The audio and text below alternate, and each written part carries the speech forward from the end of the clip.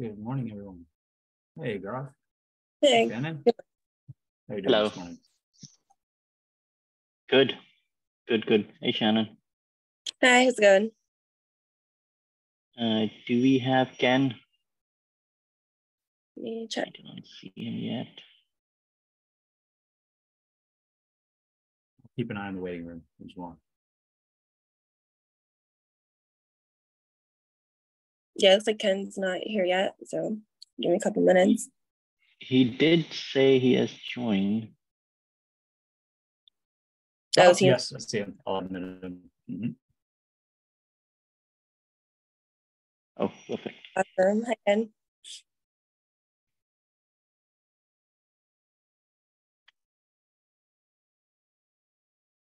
Just a reminder for everyone on the call, we're going to be recording this session. There we go. Good afternoon, everybody. Good afternoon. All right. Yeah, I think we can go ahead and get started. So my name's Shannon. I'm just going to quickly introduce the UChicago Space Network, and then I'll hand it off to Gaurav. So thanks for everyone for joining us today.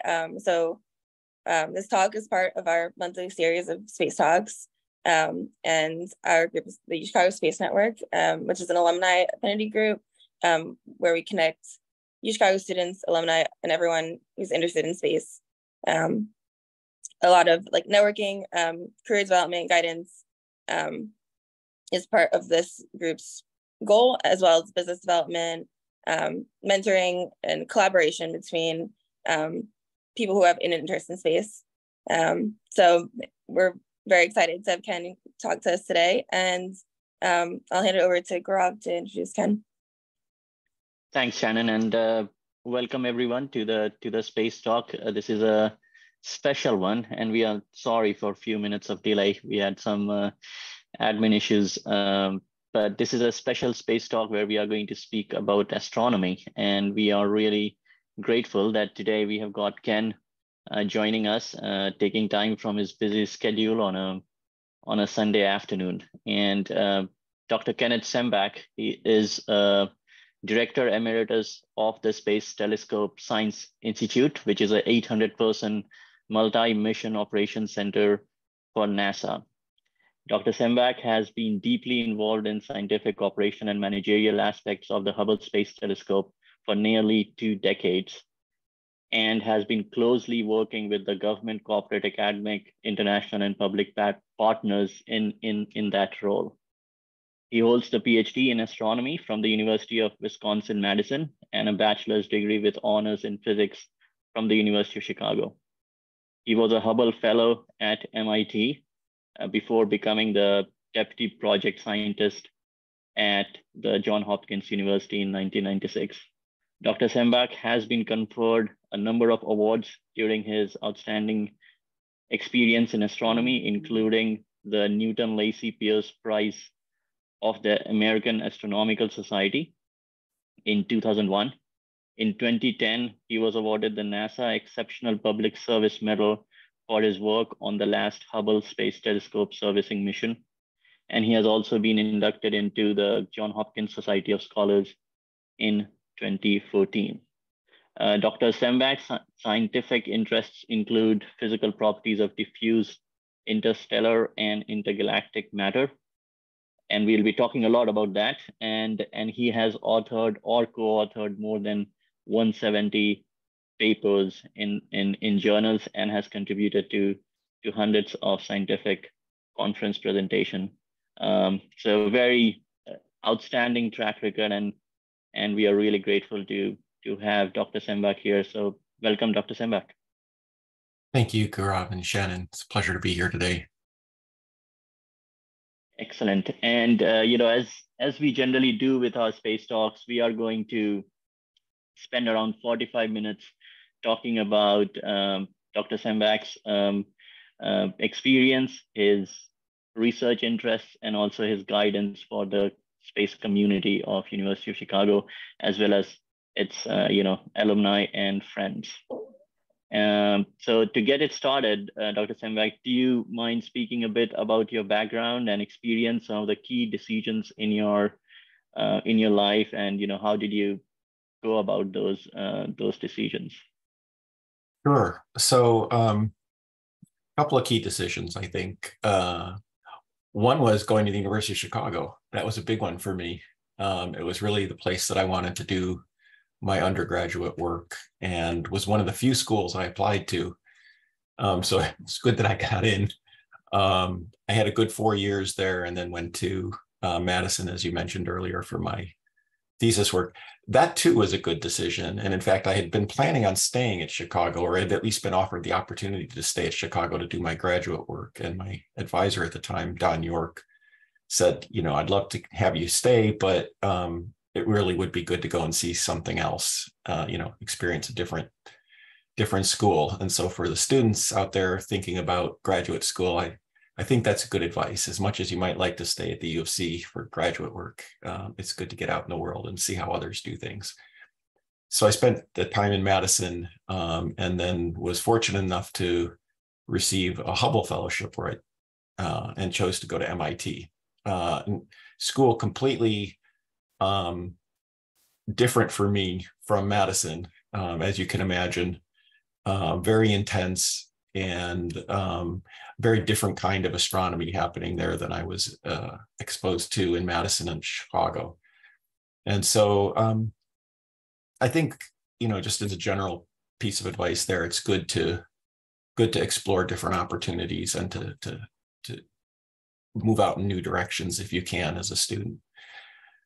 I had thought at one point about going to Johns Hopkins as a graduate, or as a Hubble Fellow, and I decided to go to MIT instead. But it's interesting that I turned around, that I came back to Hopkins, and I worked on a mission called the Far Ultraviolet Spectroscopic Explorer there, which was a small to medium-sized NASA mission that was actually run out of the university, out of the physics and astronomy department there. And so we had a small group of people that was running what turned out to be a very successful observatory. And that gave me a lot of hands-on experience, both with the science program planning as well as the actual operations of observatories in space. I had done quite a bit of work with ground-based observatories, and I had actually been helping with some of the Hubble commissioning, the original Hubble commissioning as a graduate student. But working on the Far Ultraviolet Spectroscopic Explorer was really a hands-on experience that was different from any of that. At the Space Telescope Science Institute, which I transferred over to about 5 years after that, I started as an instrument scientist there on one of the new instruments for the last Hubble servicing mission. And as part of that, really got to work with a lot of engineers, both in the Institute as well as at Goddard Space Flight Center and Ball Aerospace, who was building the instrument for the University of Colorado at the time. And so I spent a lot of time in Colorado and got to work with a lot of really different people. And that was a superb experience because it showed just the breadth and depth of knowledge that's necessary in order to bring a complicated instrument like those on Hubble or on Webb to fruition, and to make sure that they really work properly. I never sought out being director of the Institute. That's something that just kind of evolved as part of my overall career trajectory. After working on some of the Hubble instruments and leading a few of the Hubble teams, I actually became the mission head at the Space Telescope Science Institute, which meant that I had responsibility for operating the mission and making sure that our team of 170, 180 people was prepared to do what was necessary to keep the Hubble data flowing out to the community. The opportunity to become director was something that I applied for, thinking it would be a good experience. I was actually selected, and for 7 years then, my main focus was to make sure that Webb got off the ground running with science on day one, and we'll talk a little bit about that later. So some choices deliberate, some just kind of fall into your lap. And And, opportunities out there, I think when it knocks, you should answer the door. Thank you, Dr. Sembach. That's great experience and very wise advice. You have also led, the Hubble telescope mission and being in NASA, managing so many different kind of stakeholders with very different preferences and constraints. Can you talk a bit about the key leadership lessons which you learned and would like to share during that experience? Sure. It's really important, I think, to realize that the space business is really a multidisciplinary business.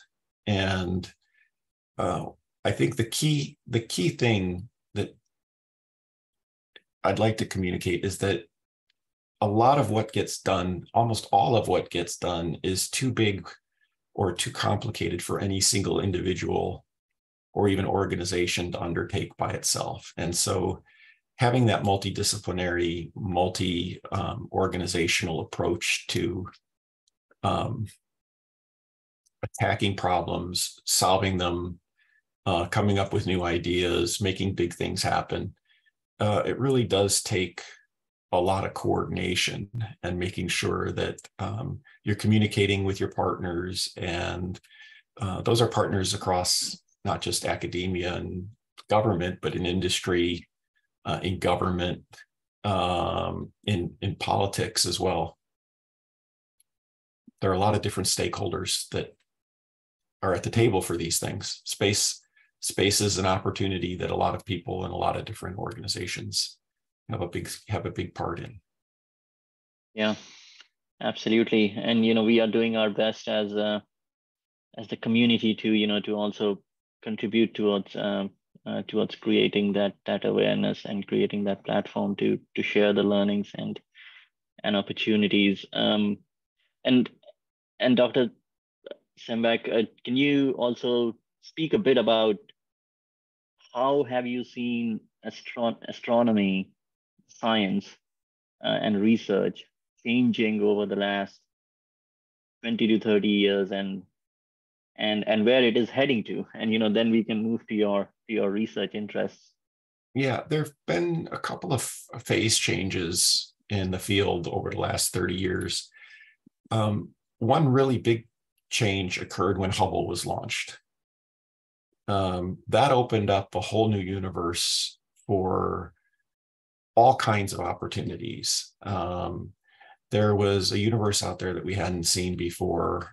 And so coordination of observations among observatories, it really, even though Hubble's wavelength range that it could observe ultraviolet and near infrared is fairly limited on the electromagnetic spectrum, it really showed that having that solid core piece of information could be a stepping stone for building at other wavelengths. And so that multi-wavelength approach to astronomy really took off with Hubble and the great observatories like Spitzer and Chandra.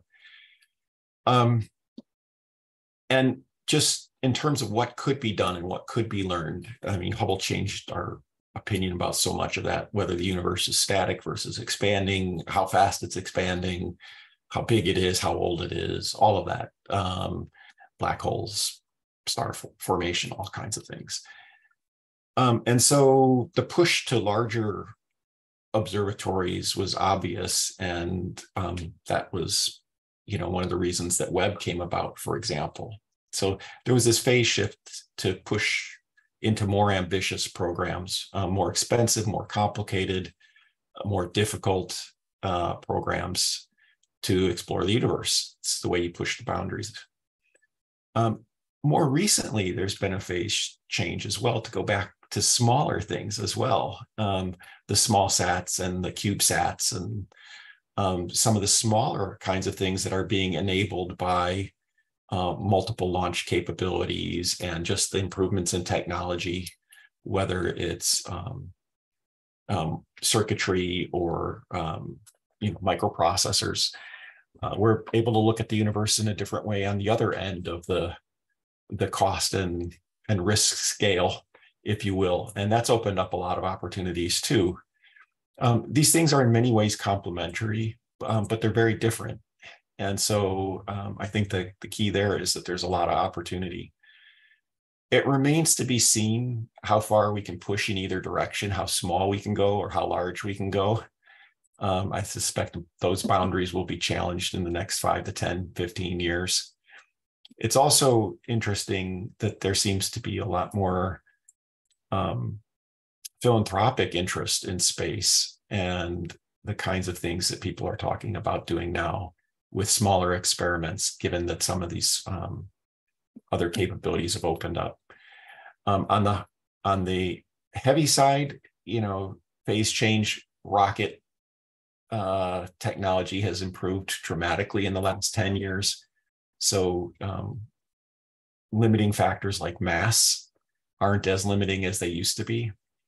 I mean, when you look at, say, the history of the Webb program, early on in the Webb program, we were fighting for every pound we could on that observatory because there were mass constraints. Now, it turns out we didn't actually have a mass problem in the end, but with newer rocketry and lift capabilities, heavy launch capabilities, when you don't have that mass limitation, a lot of other possibilities open up as well.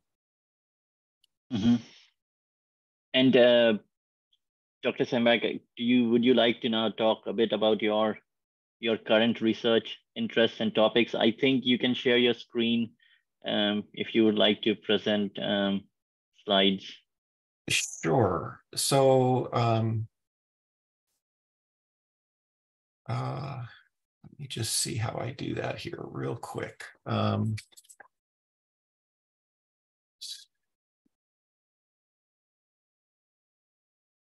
me just see if I can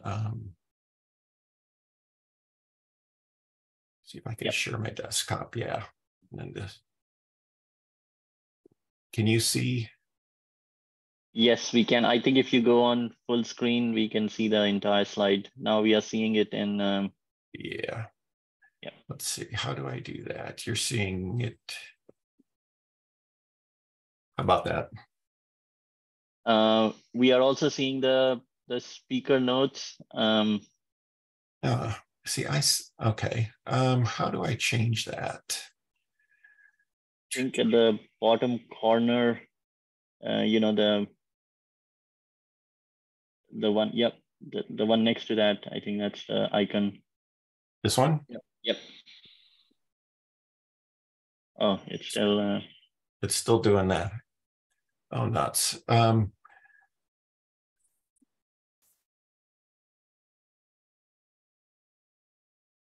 Let me try it this way.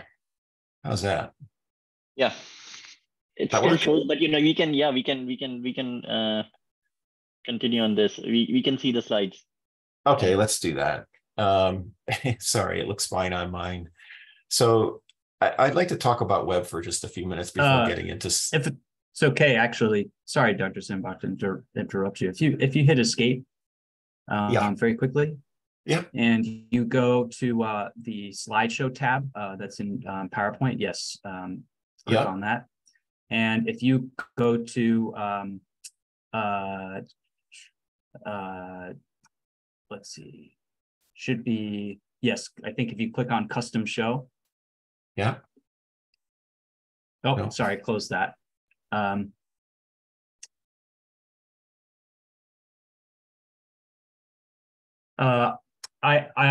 Would you happen to have, you have two monitors at your home setup? Yeah. Let me see if I change that. If you switch to just the single monitor, so if you have this as your main monitor and don't extend your monitors. Yeah, let's see if that works.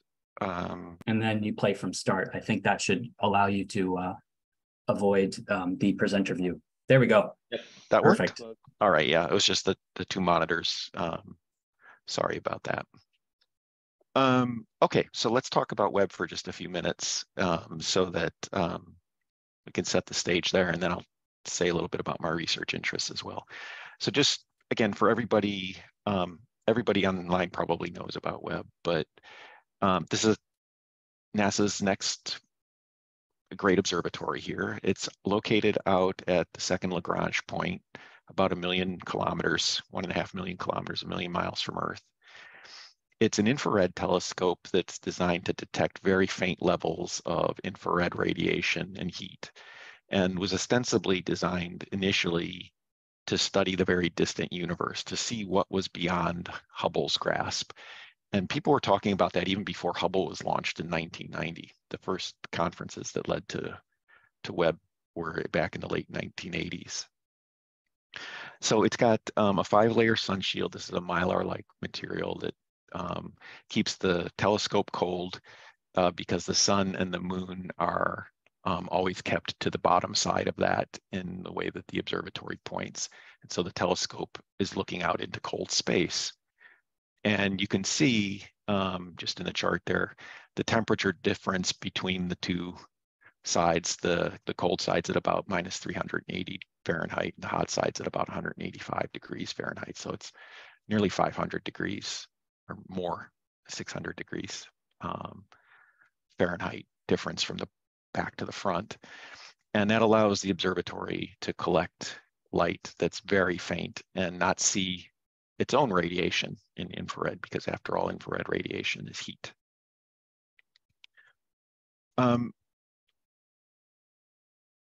Here's a view of the observatory when it was in ground testing and final configuration out at Northrop Grumman out in Redondo Beach, California, back in December 2020, a year or so before it launched.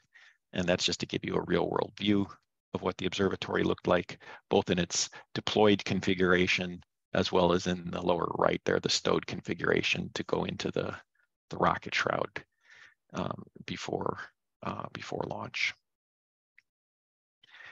Now, Webb was designed to answer a couple of really fundamental questions. What was the universe like when it was very young? When were the first stars and galaxies formed, for example? How did it evolve? So how did those galaxies change with time?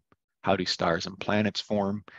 Interestingly enough, we've known and have been studying star formation for 100+ years, but we still don't know exactly how that happens. Webb will definitely give us insight there. And then, is Earth the only place where life exists? So that's an age-old question. Sometimes this is cast in terms of Webb looking at exoplanets or planetary systems and the conditions for life. It's interesting to note that at the time Webb was first thought about, there were no exoplanets known. We figured there must be planets around other stars, but the first one wasn't discovered until 1992 or so. And so while the observatory was originally designed for deep universe studies, it turns out that it's actually quite good at observing conditions for life in other planetary systems. And that didn't just happen by accident. That came about through some deliberate planning later on in its evolution. So there are all kinds of things that Webb has already done to address these 4 pillars of science that it's built on, whether it's doing deep field imaging or looking at the origin and evolution of elements, something that I'm particularly interested in.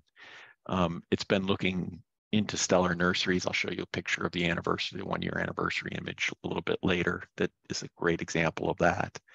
And of course, it has been looking at what's happening not only in our own solar system, but in the systems of planets around other stars. We'll talk a few minutes about that. So this image is a galaxy cluster image that was taken early on in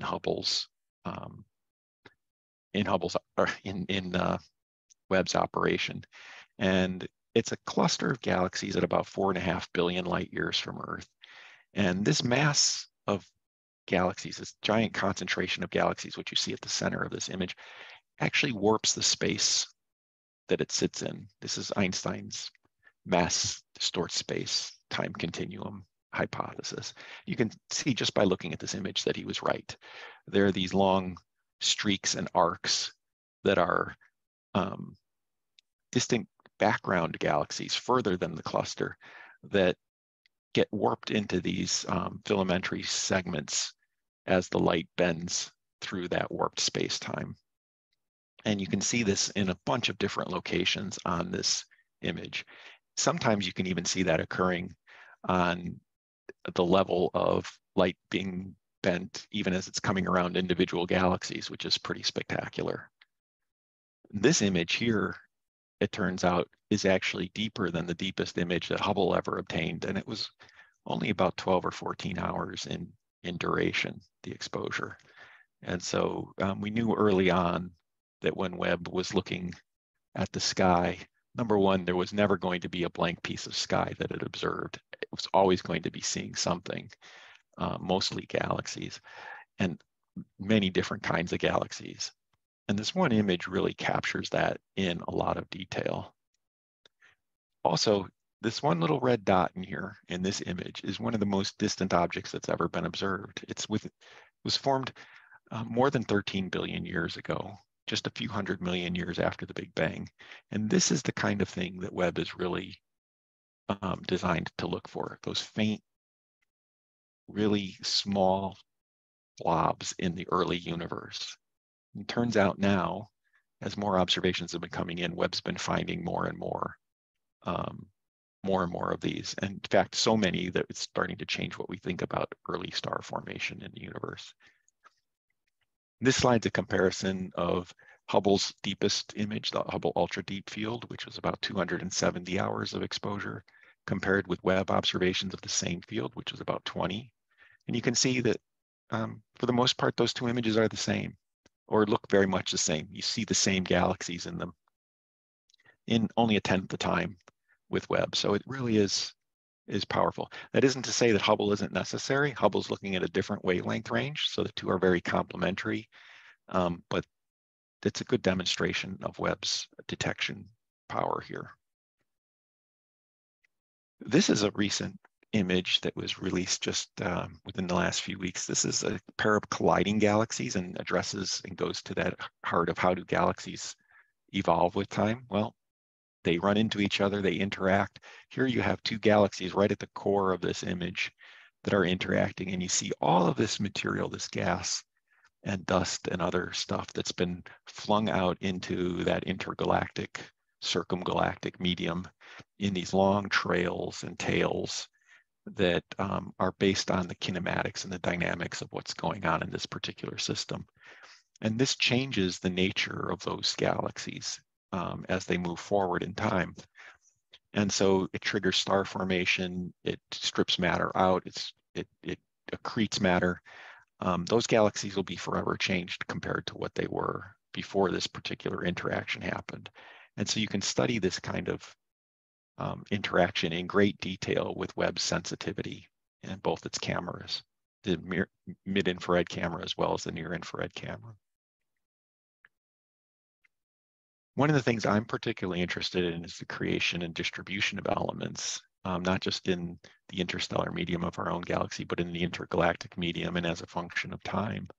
And basically every element other than hydrogen and helium and a little bit of lithium and beryllium that were created in the Big Bang is formed either in stars or in the aftermaths of stars' explosions. So the air we're breathing, the oxygen, the nitrogen in the air, the carbon in the trees, the sand on our beaches, the silicon in the sand, the calcium in our teeth, the gold in the mirror of Webb's telescopes, all of it was created at one point inside a star or in that stellar explosion. And so, you know, Carl Sagan was right. We're all made of star stuff. But there are many, many generations of this material inside and outside of stars. So you're sitting here today listening to this talk, but parts of you, parts of those atoms that make you up have been inside stars before, which is kind of an amazing thing to think about. This image here is an image that was just released for the first anniversary in July. This is the Rho-Ophiuchi star forming region. It's the closest star forming region to the Earth. It's a very beautiful image, just aesthetically, but there's a lot going on here. The star right down in kind of the lower middle center is really carving out this region of gas that it sits in, and you can see that three-dimensional just complex nature. You can see in the red there are jets of gas being spewed out of other stars. This is a very young star forming region. It's very similar to the kind of cloud that the sun formed out of. There are a lot of sun-like stars in this particular region. And so having an up-close view of this at only a few hundred light years away with Webb is going to really tell us more about the kinds of conditions that lead to star formation in environments like our own sun formed in. And with Webb, you can see right into these regions, even if they're obscured by dust, because the infrared light is able to get in and out of those regions much easier than, say, the visible light that Hubble can see. And then finally, just, more recently, Webb's been looking at various exoplanet systems. The most famous one is the TRAPPIST system, the TRAPPIST-1 system, which has 7 planets that are kind of Earth-sized or a little bit bigger,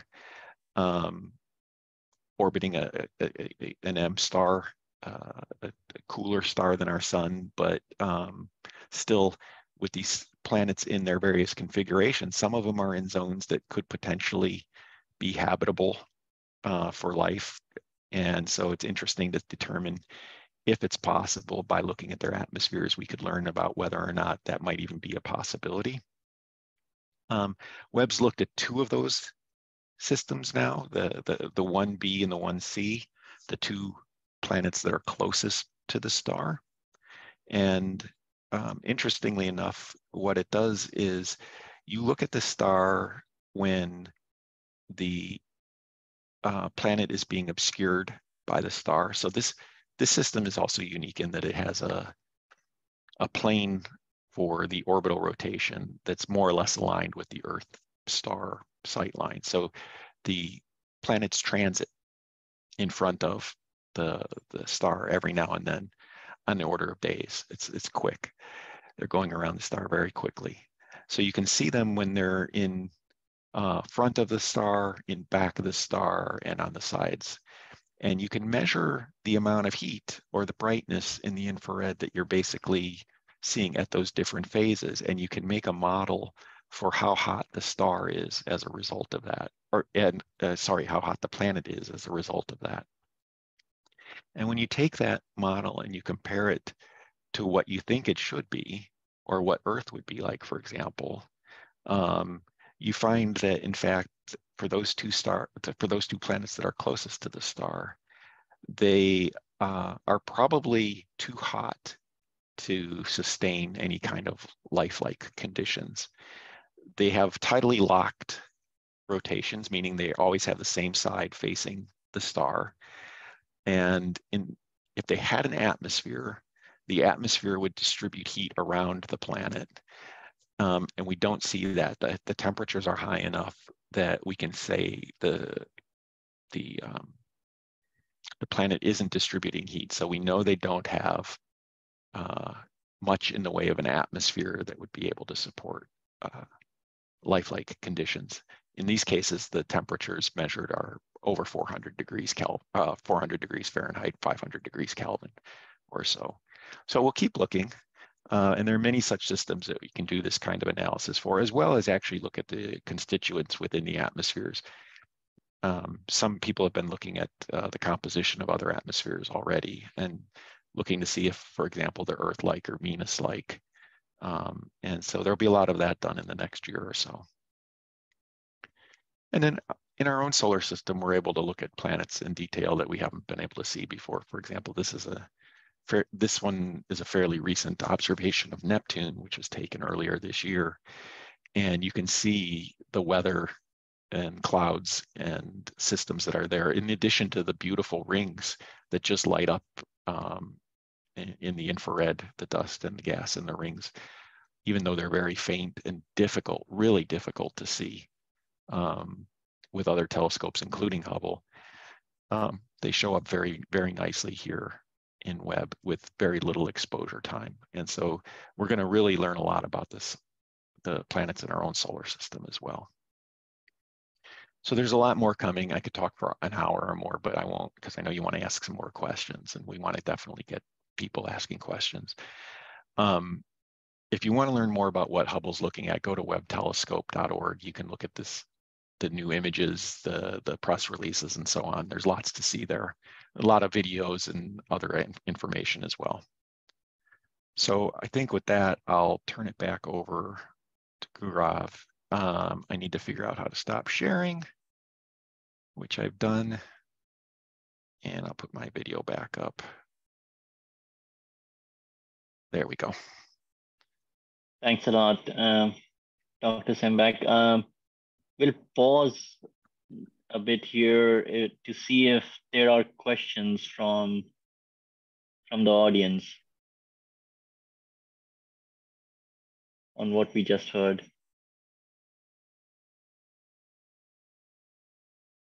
No?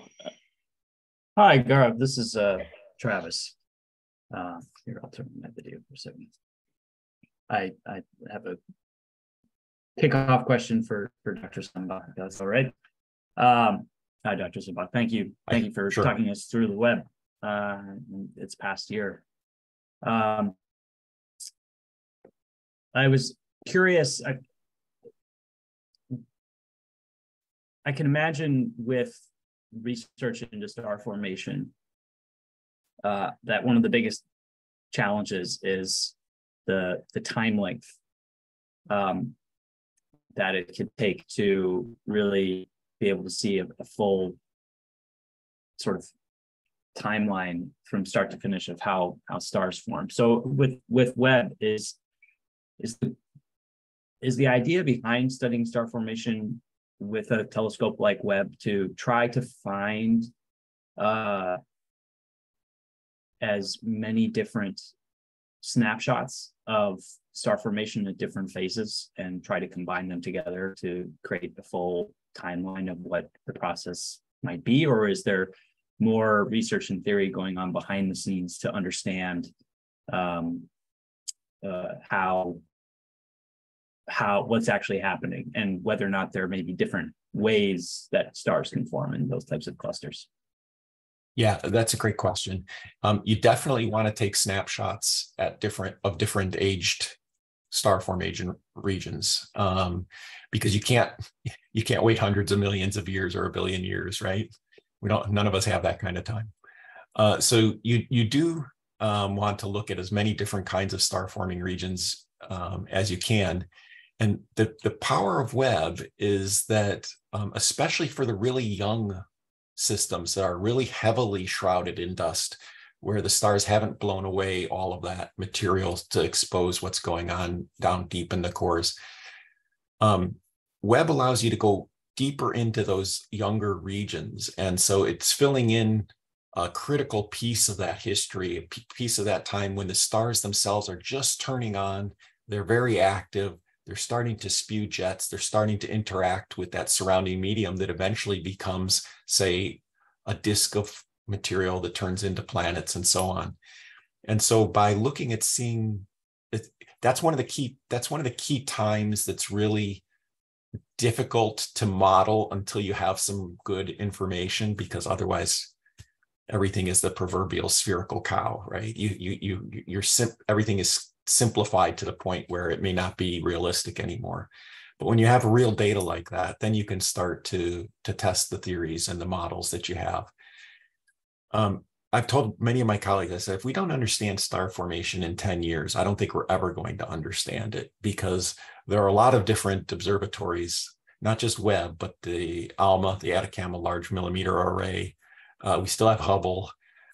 We've got a lot of other kinds of resources being applied to this problem now. We know the distances of stars precisely now from the Gaia Observatory, the European Gaia Observatory, which is a critical piece of information in understanding their physical properties. So if we don't know a lot more about star formation in 10 years, something is seriously wrong. But Webb will be front and center in that. Thank you. Yep. Thanks, Dr. Sembach. And we have another question around the advice to the high school students. So, we can transition to it's a good segue into the last portion of our talk. Any guidance, advice, Dr. Sembach, for high school students, for college students, for entrepreneurs, who are our audience and members of our community? Yeah, so let's start with high school. That's a great time to get involved with local clubs. Depending on where you live, you may have the opportunity to visit or even take classes at a planetarium. I was fortunate to be in the Chicago area when I was growing up. I had a sister who had a job where she worked downtown on on Saturdays. So on Saturday mornings, I would go down to the Adler Planetarium and take a class down there. And I loved that. It was a great way to not just learn about the universe, but also to meet people my age who had similar interests, but also say the professors. Many at the time were professors from the University of Chicago or the University of Illinois Northwestern teaching down at the planetarium on their weekends. So I would say for high school students, get involved. Definitely, it helps if you have a good science, especially physics and chemistry and mathematics background. So hopefully, the high school students we're talking about here have access to good classes, AP classes, or just really good teachers in high school, because a lot of what you will study to become more involved in astronomy and astrophysics requires a good physics and math background. And so I would say those would be the kinds of pieces of advice I would give to high school students, and just say stick with it. But look for those opportunities in your local neighborhoods as well. For undergraduates, it's all about perseverance, and all the U of C students ought to know that, right? I took physics right away when I came to the University of Chicago, and after my first semester, my grades were not so great, and I was told in no uncertain terms, maybe you ought to think about a different area of study. And that really snapped me into thinking, geez, something I really love and want to do, I'm not making it here. And so I buckled down, and that was a wake-up call for me, and did really well after that. So it took a lot of hard work. I worked with a tutor for a while. I worked with my dorm mates for problem sets. Just stick with it and persevere. If there's something that you really want to do, don't let anybody tell you you can't do it. Just stick with it and do it. You got it in you. Just keep pressing forward. For later stage, for graduate students, pick a school that you're comfortable at. You're going to be spending a lot of time working with people in that department and with the other students. So I absolutely think you should visit the schools that you want to go to. Make sure that you have multiple people familiar with your work, that you're not dependent on one person for references for jobs after graduate school. This is particularly important for women, but it applies for men as well. It's always good to work with multiple professors, postdocs, whomever. They don't all have to be in the same department, but make sure there are people that can write you references in case there's an issue with one of the people that you do work with. No one wants to think that will ever happen, but I've seen it happen to people, and you really do need that backup. There too, work hard, seek out opportunities, and explore different possibilities, things that you really are interested in and really want to do. Don't think that the first thing that you do is something that you have to do for the rest of your career. For postdocs, I would say postdoc is about building networks. Obviously, you've got to work hard for your research to build up your reputation and so on. So, get out, get to conferences, talk to people at conferences, make those connections, whether it's people your own age or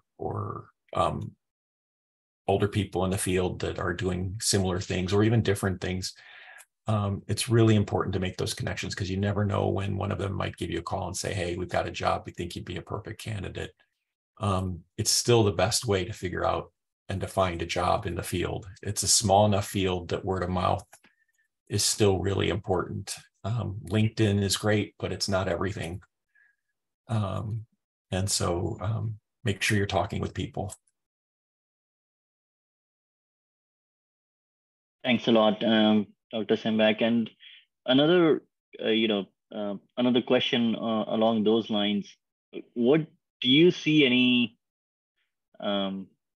What are the kind of challenges and obstacles you are seeing around the development of astronomy and creating more awareness and programs?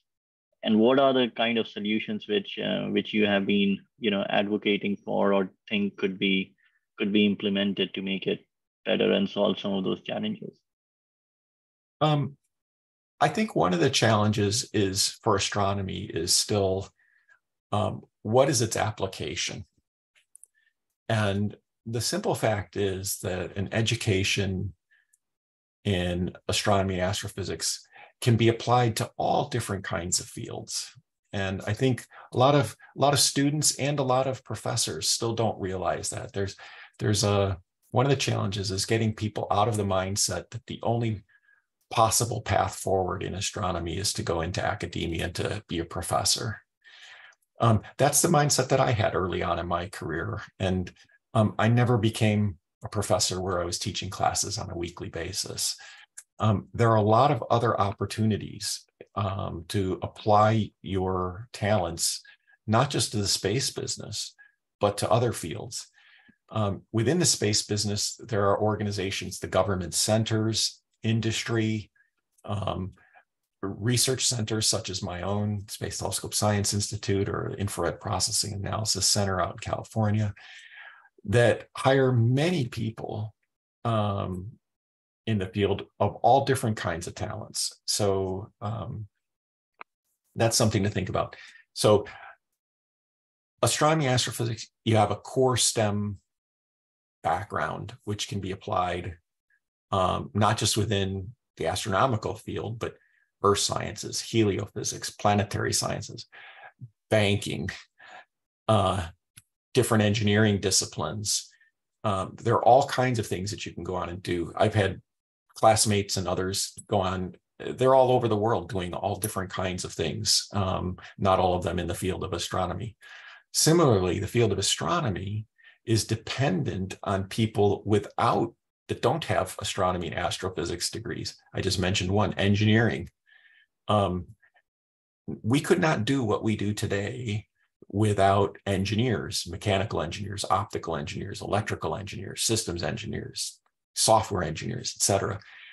An example there, as director of the Institute, 800 people, about 120 or 150 of them may be scientists, 300 of them engineers.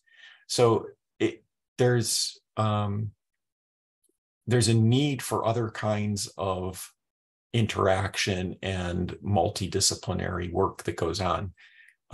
Outreach specialists, educators, graphic artists, IT people, just data science is a bigger part of astronomy now as traditional astronomical background, all different kinds. So I think it's important to just keep that in mind. There's something for everybody.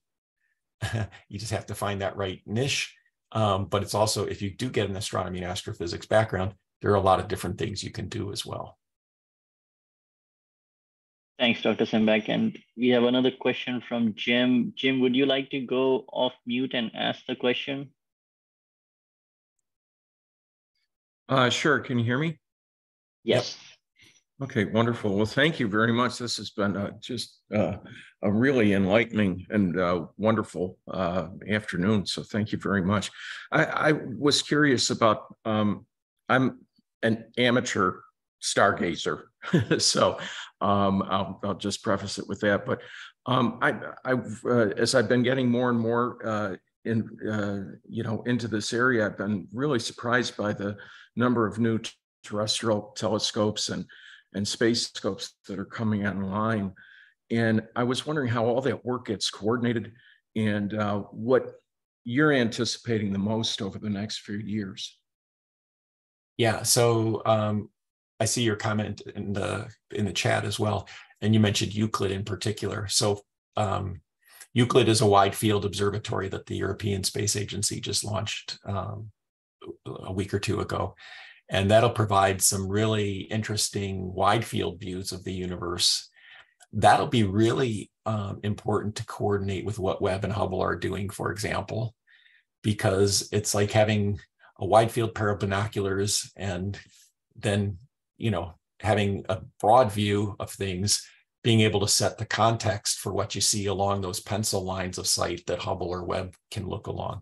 So you can go deep with Hubble or Webb, or you can go wide with Euclid. The Nancy Roman Space Telescope is one that's also coming. NASA is going to be launching that in 2026, 2027. That's an infrared wide field observatory as well. And that'll be a great complement to Euclid. So Euclid works mostly at visible wavelengths. Roman will work mostly at infrared wavelengths. And then you'll have Hubble and Webb together looking deep. So the combination of those observatories gives us an ability to probe physics both on the broad view scale as well as on the very narrow scale. The European Space Agency and NASA talk all the time. There's a lot of close coordination there. So for example, each of those two organizations do a decadal survey of what should be done in the next decade. And, if NASA's doing something in one area, the Europeans tend not to try and do it in exactly the same. They try and do something that complements it. Or if the Europeans are doing something ambitious in one area, the US either wants to partner with or do something complementary. So for example, the Europeans are taking the lead on the next big X-ray observatory, but the US is participating in that. So there's a lot of coordination that goes on, not just with Europe, but with the Canadians and the Japanese and others as well. Great, thank you. Thanks, Jim, for the question, and thanks, Dr. Sembach, for the answer. Mary, you have the next question. Would you like to go off mute and ask that? Sure. So I'm currently going into my senior year of undergraduate at UChicago, and I'm currently at the point where I'm trying to decide whether grad school versus other opportunities would be right for me. And I was wondering if there are particularly astrophysics-oriented positions that are just in general open to people with a bachelor's degree in astrophysics? Sure, Marie, that's a good question. And the answer is yes, there are. There are a lot of positions where data analysts are needed. So in a lot of cases, you can be doing many of the same kinds of things in terms of analyzing data and moving science programs forward, just with a bachelor's degree that you would have had if you had, say, a PhD. Organizations like mine, the Space Telescope Science Institute, hires people right out of school. Oftentimes we hire people with bachelor's degrees. They work with us for a few years and then they decide, oh, actually, I like this enough. I'm going to go back to grad school. I'm going to go to grad school. In a few cases, we've even hired them back out of grad school. The government centers, Goddard, Marshall, JPL, hire people with bachelor's degrees, again, to work on various programs, either research type programs or missions. There are things that you can do on space missions. The national observatories hire people. The ground-based national observatories hire people who have bachelor's degree. And so, yeah, the trick is to just make sure that you're looking at those job boards and again, talking with people. You probably have a senior advisor, a senior project advisor at the university that can give you a little bit more information about that.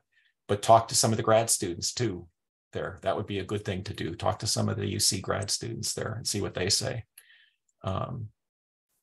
It's good that you're thinking about that. Thank you very much. That's sure. Thanks a lot, Dr. Sembach. And any closing thoughts, guidance from your end? For mine? Yep. I'll just say, again, I think that there are lots of opportunities in the space area. I know we've talked a lot about astronomy and astrophysics today. But for those who are interested in space in general, I think in the coming years, there's going to be a lot more attention paid to earth sciences. Climate change is on us. Regardless of why it's occurring, the climate is definitely changing and needs to be understood for all kinds of reasons. So I think that there will be more work in that area and more resources from the federal government diverted to the area. The same is probably true from space weather. So heliophysics is also an area I think that's going to be getting a lot of attention. These are not astronomy and astrophysics fields per se, but many of the skills and backgrounds and training that go into astronomy and astrophysics are directly applicable to addressing the problems that we're seeing in those particular areas now and in the coming years. And so for people looking for jobs or thinking longer term about a career trajectory, I would definitely keep that in mind as well. Thanks a lot, Dr. Sembach, and thank you for taking time. I think it was a great session. We are getting quite some comments from the audience that they liked it. Josh has shared for everyone in the audience. Josh has shared our LinkedIn, the link to our LinkedIn group, and also the link to the subscription to our newsletter and the astrophysics department at University of Chicago. So thank you for taking time, and thanks a lot, Dr. Sembach, for sharing your experience and enlightening us, with all that you are doing, which is amazing. You're very welcome, and I think it's great that this forum exists for conversations like this. Congratulations and kudos to the organizers for keeping it going and producing such a good series. It's been a pleasure today. Thank you. Thank you. Have a good afternoon.